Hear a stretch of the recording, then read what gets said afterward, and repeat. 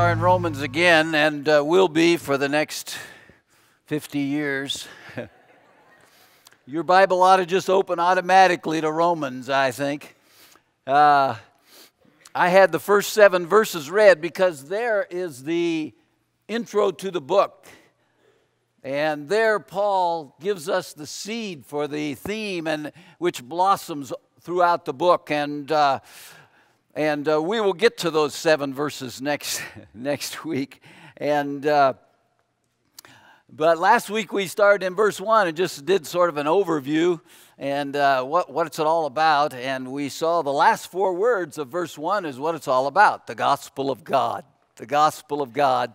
And what a book of good news. It means good news, the good news of God, good news from God. And we will look more about that. I just was torn this week. I wanted to just go right on because Paul elaborates on that gospel of God in the next 6 verses. But I decided, no, we cannot pass over.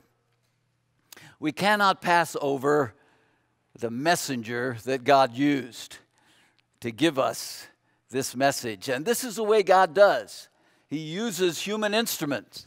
Just like when he sent his son into the world, as was mentioned a bit ago by Pastor Mitch concerning Christmas with Calvary, Mary, he used Mary, and through her came the Holy Son of God, the sinless Son of God. And here he used his servant, a man. An imperfect person, just like Mary was imperfect. And we see coming from that the Holy Scriptures. And so as we open to Romans, we are looking at the eternal Word of God, given to us in a miraculous way by the Spirit of God. And here in verse 1, we see this messenger as he introduces himself, Paul, a bondservant of Christ Jesus, called as an apostle, set apart for the gospel of God. 3 things I want you to see about Paul. If you didn't get the outline, hold up your hand, and the ushers are coming down the aisle. They'll hand you one. 3 things we need to see about Paul, and they all start with S. And so here we are. You got to write these down. Number 1, servant. He was a servant. He was a slave. He was a doulos, it says in the Greek. He was a slave. Did you know that half of the population in Paul's day were slaves? 50% of the people in Rome were slaves. And now, there were 2 kinds of slaves. There were those who were just objects owned by their owners, and you could do whatever you wanted to. If you wanted to kill them, you could kill them. I mean, that was just Paul's day. And then there were slaves that it was very common in those days to, if you wanted to purchase a property or something, you might say to someone, and you didn't have the money, you might say to somebody, well, I'll be your servant for 5 years or 7 years or whatever. And so and some people earned their Roman citizenship that way. It was common. And also, clear back in the Old Testament days, if people got in debt, rather than, there was no such thing as bankruptcy, but they would they would sell themselves into slavery. If they had a debt they couldn't pay, they'd say, well, I'll be your servant for 3 years, or the max was 7. And so that was common. And in some cases, some people, when they became somebody's servant, they were almost like a hired hand. They had a bunkhouse. They lived in, and they were provided for by their master. And in some cases, their masters were very kind, very loving. And sometimes the slave would say, I couldn't provide for myself before. I couldn't put a roof over my head and provide. And now my master is kind. He's loving. I have a good situation here. It's kind of like saying I have a good job, And some of them would say, in Exodus 31, I love my master, my wife, my children. I will not go out as a free man. Then his master shall bring him to God. Here's God's plan, if this is the case. Then he shall bring him to the doorpost, and his master shall pierce his ear with an awl. He shall serve him permanently. And so he could have been free, but instead he chose to be this man's servant. And that's what Paul is saying here as he introduces himself. Paul, the bondservant of Jesus Christ. He is saying, I serve because I love him. I love my master, and I have chosen to be his servant. And then we see he used another word for servant over in 1 Corinthians 3, diakonos, and it is our word deacon. Deacon. And those people in Corinth there was division in the church. I don't know if you know the context of this, but some of them, they were choosing which staff member they were going to be behind, and kind of, some said, I'm of Paul. Some said, I'm of Apollos. And I'm glad we don't have that kind of division in our church, Everybody loves all the pastors, even though I'm by far the best looking of the bunch. And so I understand that. But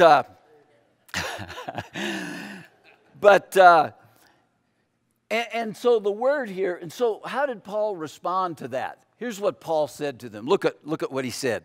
What then is Apollos? What then is Paul? And here's his answer. Servants, diakonos, servants through whom you believed, even as the Lord gave opportunity to each one. I planted, Apollos watered, but God gave the growth. And so he said, we're just servants. We're deacons, deaconos, and that is the role of a deacon according to Acts chapter 6.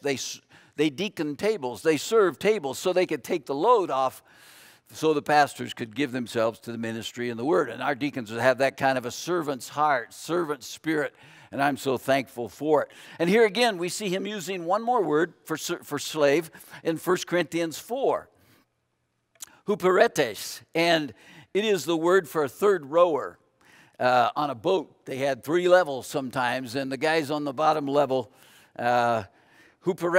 Let a man regard us in this manner as huperetes, servants of Christ. We are servants, and we are the lowest of servants, he was saying. It speaks of humility, but it also speaks of dignity.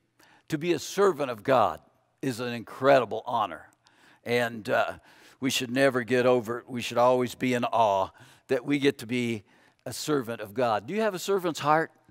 Just willing to serve? Whatever needs to be done?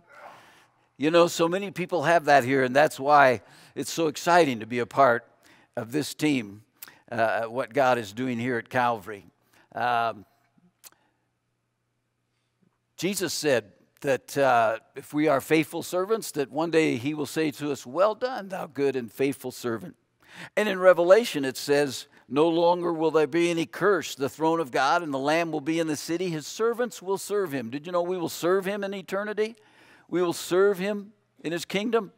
And so this is just practice now. Paul said, I'm a servant. Number 2, Paul said, I am called to be an apostle. The word apostle means sent one. So Paul was sent. He's a servant. He's a sent one. Acts 9:15, the Lord said to him, go, for he is a chosen servant of mine to bear my name before the Gentiles.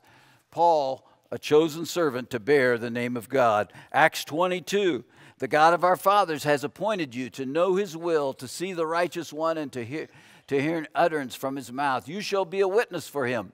Paul said, I am called to be a sent one. I am called to be an apostle. Acts 26, get up and go and stand on your feet. For this purpose I have appeared to you to appoint you a minister and a witness. You see, Paul said, I am called. I am called to be sent. God called me to be sent. John chapter 10, his sheep know his voice and they follow him. I have a feeling a lot of times God is calling us and we don't hear, And God calls and he gets a busy signal, The ministry is not a profession you pick. It is a calling. It is a calling. And how wonderful it is that many people do hear the call of God. Paul said, woe unto me if I preach not the gospel. Why? Because he didn't choose to preach the gospel. He was called, and called of God. Years ago, I heard this story about a black preacher down south. Very humble man, wonderful pastor. And he had a young fella come home from college, and he was proud. And he he preached that Sunday in the pulpit for the black pastor. And afterwards, that pastor looked the young man in the eye because this man was proud and he really didn't exalt the Lord. And he looked the young man in the eye and he said, "Was you sent or did you just went?" Did you get that? Was you sent or did you just went? Paul said he was sent by God, called by God to be an apostle. Now with Paul, it was at a capital A. An apostle as an official office. It was unique to his day. There were apostles unique to his time until the Bible was complete. There were requirements for them. They had to be called specifically by Jesus personally. They had to have seen the resurrected Lord, which Paul did on the Damascus Road. And they had to be people who they were gifted, special to have signs and to do signs and wonders. Paul was an apostle with a capital A. There's no such office today. But we are all apostles with a small a. We are all sent ones. We are all sent by God. Mark 16:15, go into all the world and share the gospel, preach the gospel. It doesn't mean you have to get up and preach like Pastor Carl is now, but it means preach over a cup of coffee at work, preach over your backyard fence, go into all the world and share the gospel. And we are sent by God. So first of all, Paul was a servant. Secondly, he was sent. And lastly and thirdly, he was set apart. You see that? Set apart for the gospel. Paul was set apart for the gospel. It means separated. Separated for the gospel. There can be no true work of God in one who is not separated, not set apart.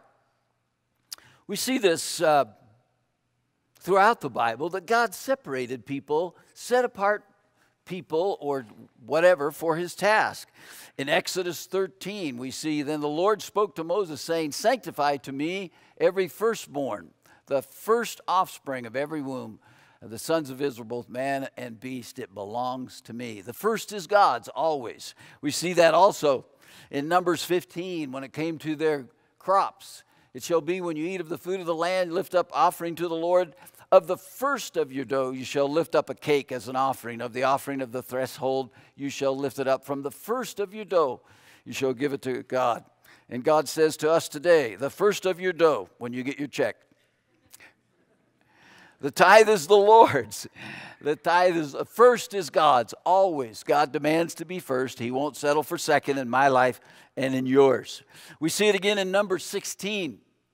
God set apart some people. The God of Israel separated you from the rest of the congregation of Israel to bring you near to himself to do the service of the tabernacle. These are the Levites. The tribe of the Levites were set apart to do the service of the tabernacle. And then in 1 Chronicles 23, we see that Aaron was called, and Aaron was set apart to sanctify him as the most holy, he and his sons forever. They were the priest, Aaron and his family. And God said they were set apart for that purpose. And then not only them, but also Leviticus 20, we see the whole nation of Israel. God said, you are to possess the land, and I myself will give it to you to possess it, a land flowing with milk and honey. I am the Lord your God who has separated you from the peoples. So you see God separating all along. And now we see him doing this with the Apostle Paul. Look at it in Acts 13. When they were ministering to the Lord and fasting, the Holy Spirit said, set apart for me Barnabas and Saul for the work to which I have called them. And that's Paul as we know him. And years later in Galatians, he wrote to Galatians, but when God who had set me apart, even from my mother's womb, and called me to his grace, was pleased to reveal his Son in me so that I might preach him among the Gentiles. You see that? Paul said, I was set apart. I was separated for the gospel. And that's how he introduces himself here. Separated for the gospel. He's a servant. He's a servant of the Lord Jesus Christ. He is called to be a sent one, the apostle. And then he said, I am set apart. I am a man set apart to a specific cause, the cause of the gospel, the greatest cause known to man. I am giving myself to that cause. Some people like to emphasize the fact that we are separated from certain things. When you become a Christian, there are certain things that need to go out of your life. You know, get rid of some bad habits, get rid of some, you know. Is that true? Oh, yeah, that's true. But you know what? And we all struggle with some of those things, don't we? And but the thing is, though, if we would really be separated, Paul didn't say, I'm separated from the world in this passage. Now, he was, because you can't be separated unto something unless you're separated from something, you know. And but even nature abhors a vacuum. Paul didn't just get separated from something. He was separated unto something. You know, the pin oak is the only tree that I know that all through the winter it keeps its leaves. Now, they're brown and ugly. You know, they've died. But they hang on that tree all winter long. You see these pin oaks around Lincoln, and there's a brown tree. Just it's not stark, bare. It's got leaves, but they're brown. But they get rid of them in the spring when it warms up and the sap begins to flow. And when there's new life within that tree, the old leaves fall off.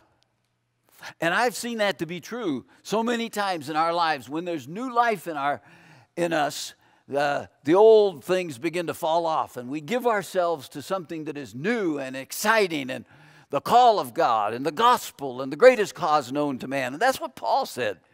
Paul said, you know, there's some things that I've given up because they don't help me to what I'm given to. They don't help me with what I'm focusing on, the cause, the greatest cause known to man. Paul said, I am a slave of the Lord Jesus Christ. I am a sent one, the gospel. I am sent to preach the gospel. I am an apostle. And then he said, I am set apart for the gospel. I am focusing on that gospel.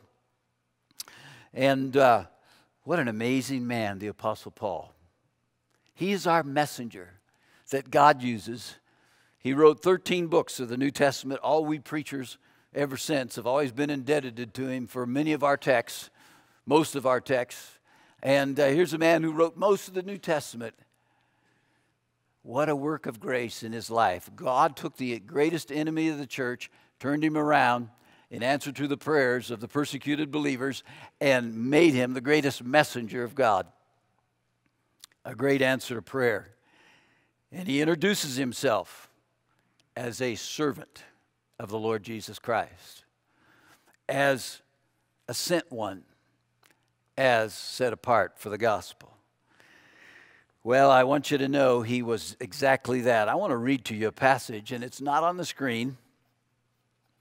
I just want you to listen while I read. I'm reading from 2 Corinthians, as Paul writes in chapter 11.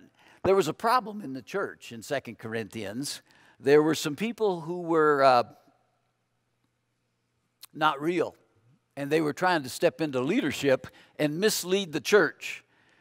Listen to what Paul says. For such men are false apostles. These are not real, not really sent ones. They just went, you know. For such men are false apostles, deceitful workers, disguising themselves as apostles of Christ. No wonder, for even Satan himself disguises himself as an angel of light. And so Paul is warning the church about being misled. And then he comes back and defends the fact that he is a true apostle. And how does he prove it? Listen to this. Here's how he proves it. Are they servants of Christ? I speak as if insane. I more so in more labors, in far more imprisonments, beaten times without number, often in danger of death. 5 times I received of the Jews 39 lashes. 3 times I was beaten with rods. Once was I stoned. 3 times I was shipwrecked. A night and a day have I spent in the deep. I have been in frequent journeys and dangers from rivers and dangers from robbers and dangers from the countrymen and dangers from the Gentiles, dangers from the city and dangers in the wilderness and dangers in the sea, dangers among false brethren.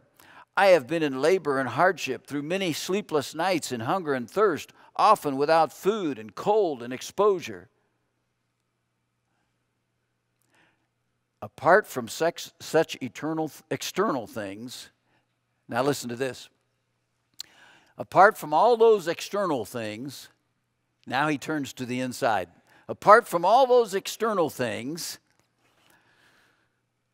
there is daily pressure on me of concern for all the churches. Paul said, I bear a burden every day for the churches. Churches, plural.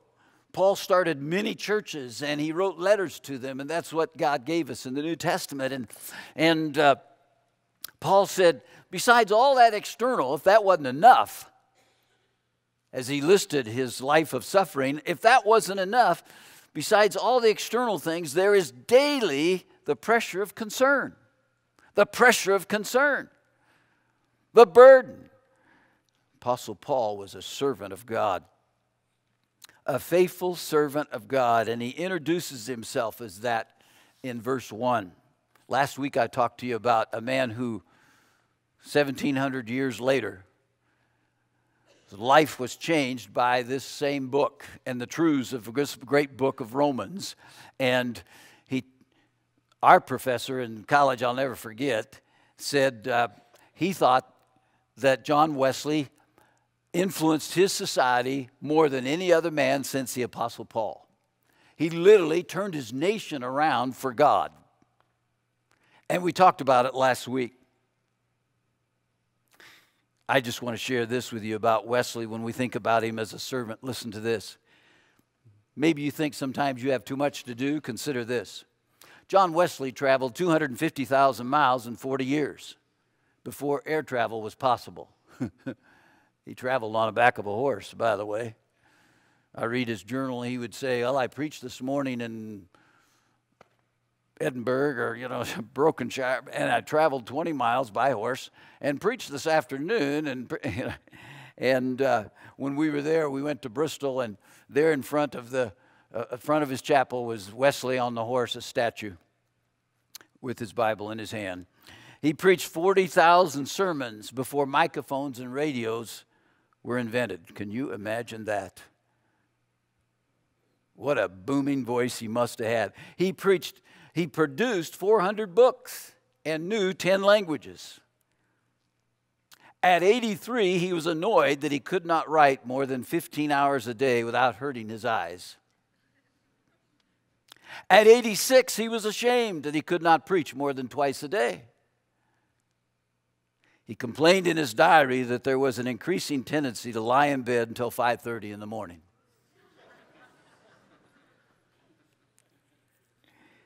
Got you on that one, didn't we? Huh? Oh, my.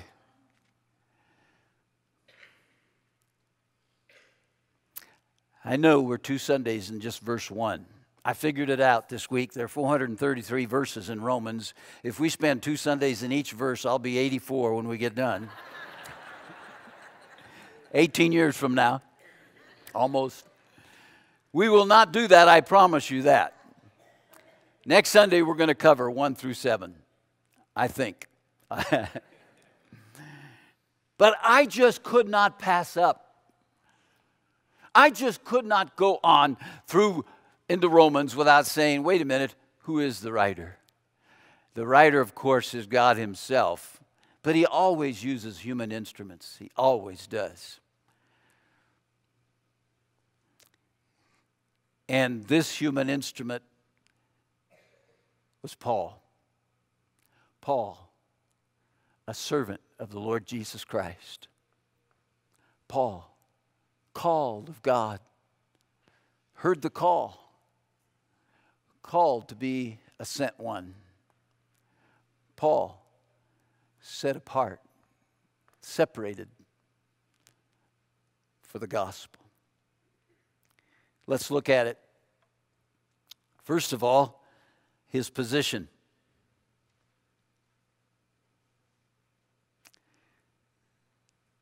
A servant. A servant. Isn't this different than how people write their resume today and,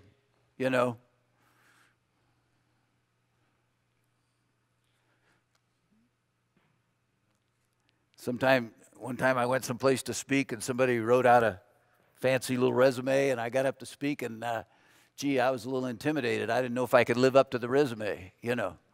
And I kind of like Paul's. He just said, I'm a servant. I'm a servant. I'm a slave. And doulos, it's slave, really. I'm a slave of the Lord Jesus Christ. And then look at his authority with which he speaks. I'm sent. I'm called to be an apostle.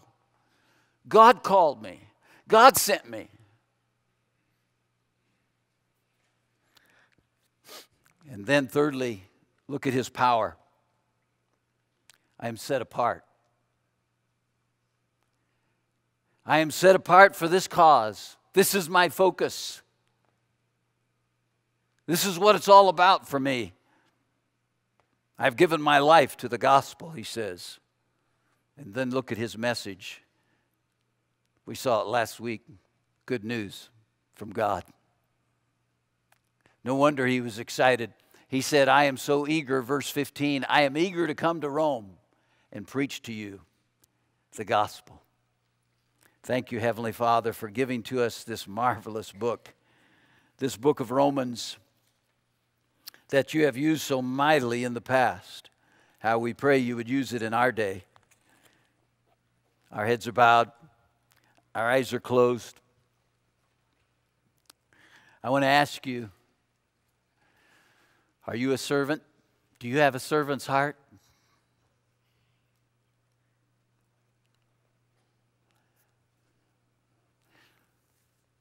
I want to ask you this. Paul said he was called to be a sent one. Have you tuned in and let God call you?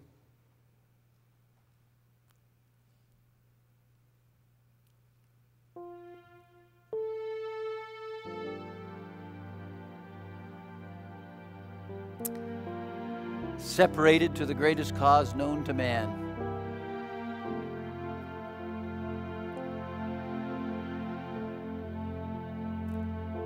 Join me in this prayer in your heart where you sat, would you?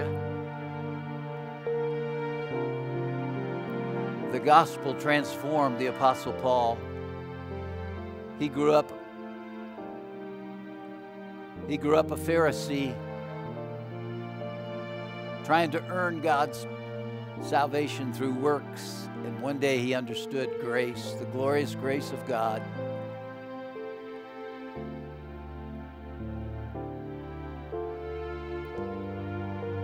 If you've understood that grace, then you can thank God.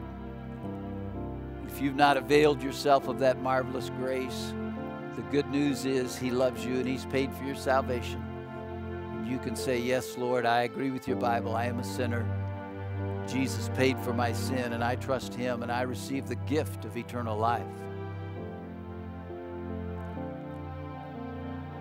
And God is speaking to us about having a servant's heart, being willing to serve in the greatest cause known to man. Hearing his call to be sent.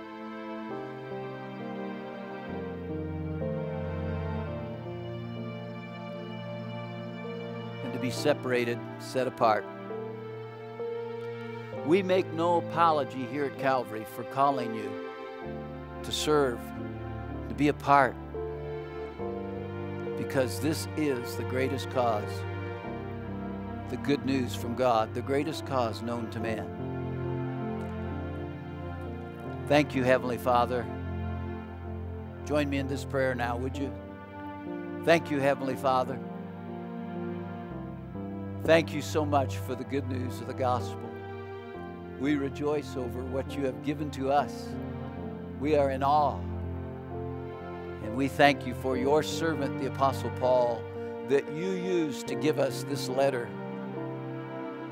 this marvelous masterpiece of the New Testament. May it change our lives, I pray, as you used it down through history until this day. May you use it now in these our days, we pray. Thank you. In Jesus' name we pray. Amen. I just want to say in closing that thank you, because If you were here last Sunday, you know we had a missionary here, remember? Jason Walbrick. And Jason and his wife, Chris, and I had not met them. I had met them only over the phone and seen his website and so forth. And my good friend over in Des Moines, Phil Winfield, called me and told me about him and said, "Carl, you gotta support Jason. He's amazing." And so we actually did start supporting him months ago, and then we wanted him to come and share with you. And I just want to tell you, he let me know he was coming with his wife and three little boys. And so I said, let's really take care of them. And so we got him a suite over here. Not a big fancy, like our government guys do, $4,000 a night. I don't mean that. But we got him a nice place with 2 rooms, where they could. And his wife said, you know what she said? She said, this was like being on vacation. Isn't that nice? And then he told me, he said, when we drove up to the church and the boys saw the playground, they said, "Dad, we like this church."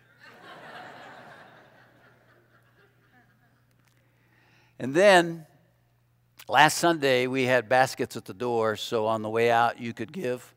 And we just mentioned it. And you are the most generous, amazing folk, because you gave $894, and then the church added another $106 from our regular, and I had the privilege of jotting him a note Tuesday and putting that check for $1,000 in an envelope, shipping it off to Jason. Isn't that encouraging?